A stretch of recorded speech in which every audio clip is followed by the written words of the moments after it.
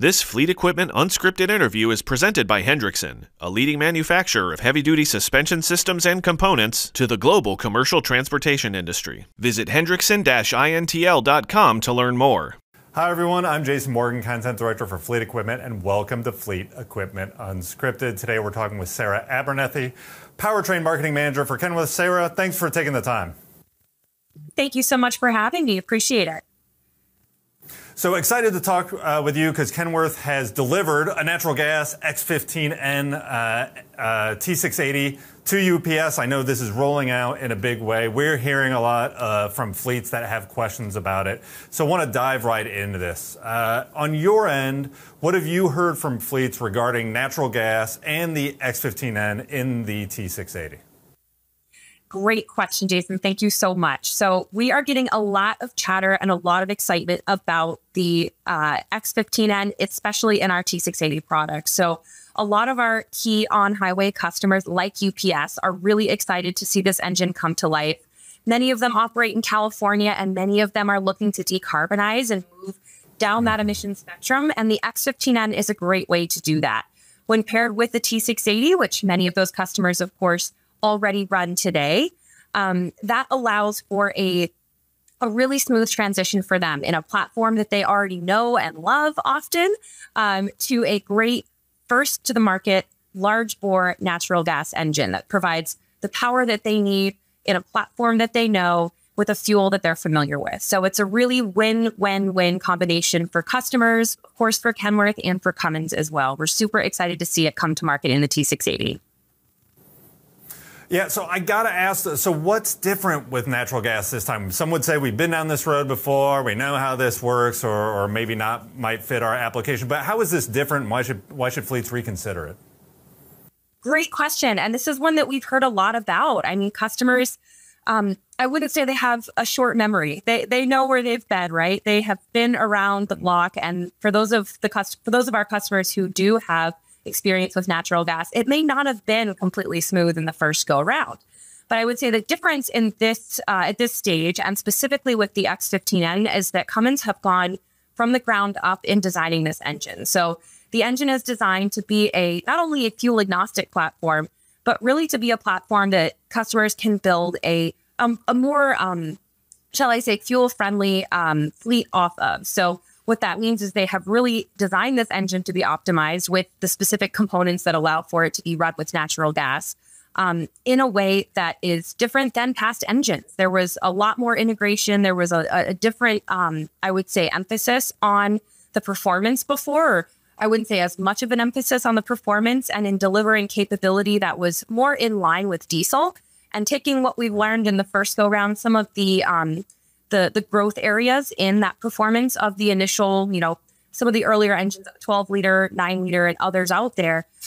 They've taken that and they've run with it in designing a really efficient, very effective, and powerful engine that customers are then going to be able to put to use, and drivers are going to enjoy a lot more than they have in maybe prior versions of a natural gas engine.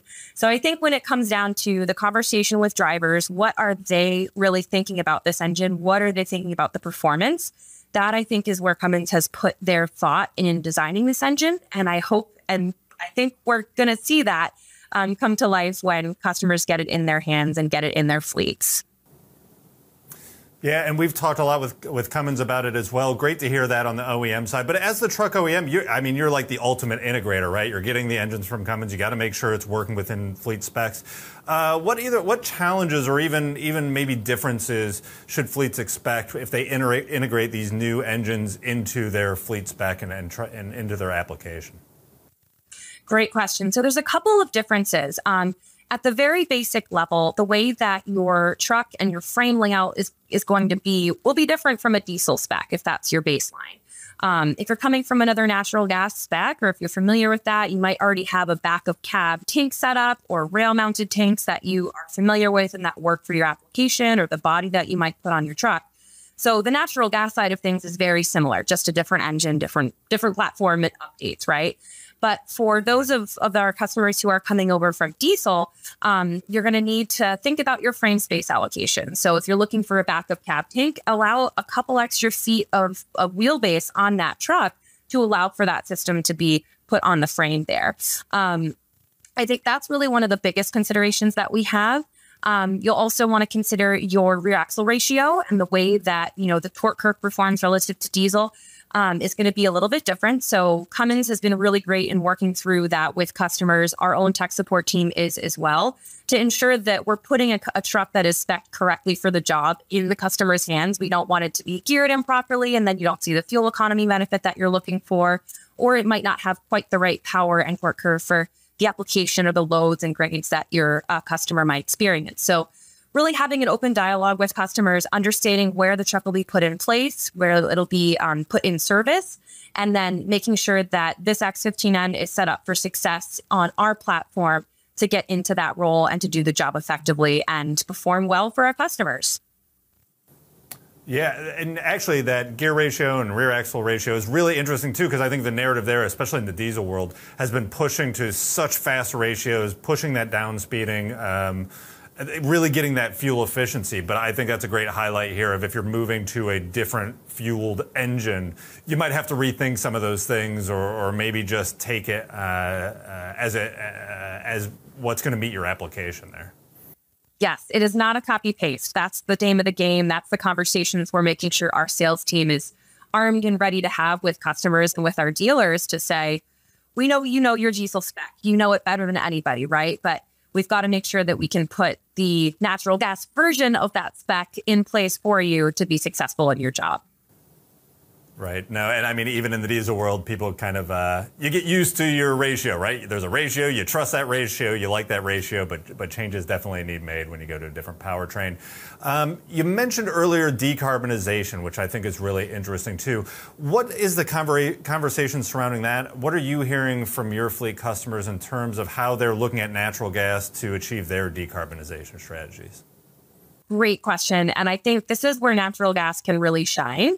Natural gas, of course, can be, procured from a fossil fuel-based source, of course, but there's also renewable natural gas. So if a customer really does have a strong ESG goal or is looking to decarbonize, looking into renewable natural gas for their fleet is a great place to start. And if you can now do that and also have the power and, the capability that you have today with your diesel fleet opportunities, that opens a lot of doors for customers who may not have been able to employ a 9 or a 12 liter in their application previously. I will say, too, that regulations, of course, play a big part in this engine and play a big part in what our engine offerings are for 2024, looking especially at California and other states that will be adopting some of those more stricter emissions requirements coming into 25 as well. But in that sense, right, not thinking just that this is a thing I must check the box, I must have this compliant engine, but that it's an engine we hope that they really desire, and that then they can look further into additional renewable fuel opportunities. Maybe they start with standard CNG that's available to them and readily available sources, but then explore what a decarbonization roadmap could look like as they figure out where those RNG sources might be around their fleet operations and hubs. And can really start to move the needle a little bit closer to that decarbonization journey. So I'd say it's a gateway engine in a way to kind of have those conversations about renewable natural gas. And I think much more so than with past platforms that have been released in the natural gas space. So we're really excited for that. And it's definitely going to be important, of course, for compliance strategies as well, because we do have to be compliant, right? And this engine is compliant in the state of California, which is a really big, important point for a lot of our larger fleet customers as well. Yeah, and even just understanding its role in that decarbonization process. I mean, to your point, putting out in California, but also having those conversations and making people aware of how they're approaching it in their fleet operations, how they're tracking the reduced emissions.